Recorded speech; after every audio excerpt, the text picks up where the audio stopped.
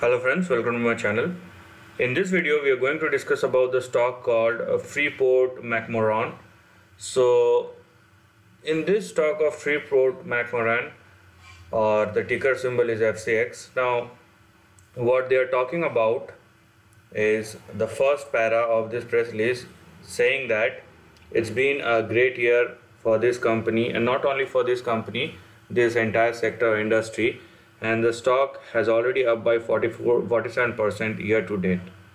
Now the investment case about this is the idea that copper prices can continue to rise over the long term, and that Freeport is positioned to take advantage of it.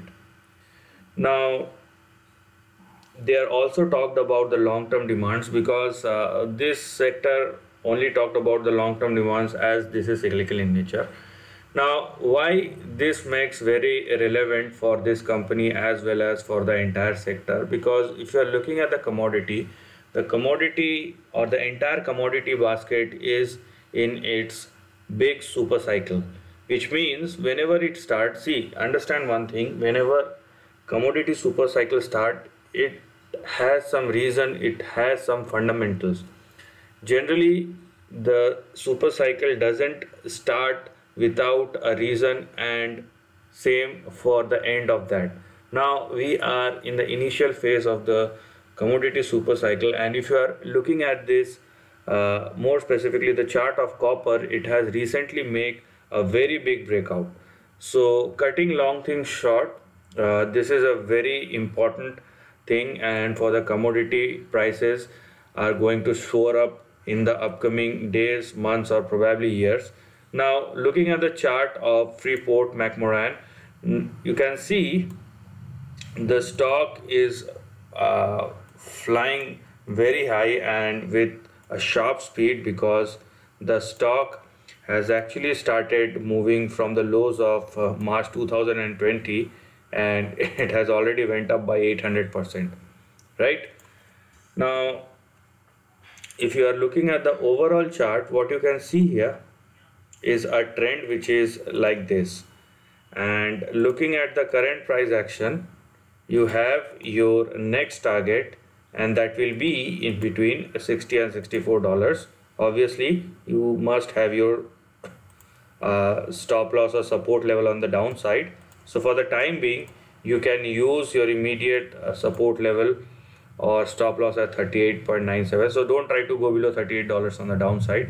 Now if you can see this chart, you will see the last big highs, two big highs that the stock has made was in the year 2008 and 2011 respectively. Now the thing is, we need to calculate the range from the lower toward the higher end of the range, and you can see here from this part till this part, the stock actually needs to move 455%. Generally in these cases where you have big resistances, we must not go beyond a specific level, which in case is $64-65, but because the fundamentals are very strong, so the probability is very high that it will make a breakout this time. Okay, and once it make a breakout, we will have the same kind of percentage, or at least the minimum return that we are going to expect in the long term will be at $328.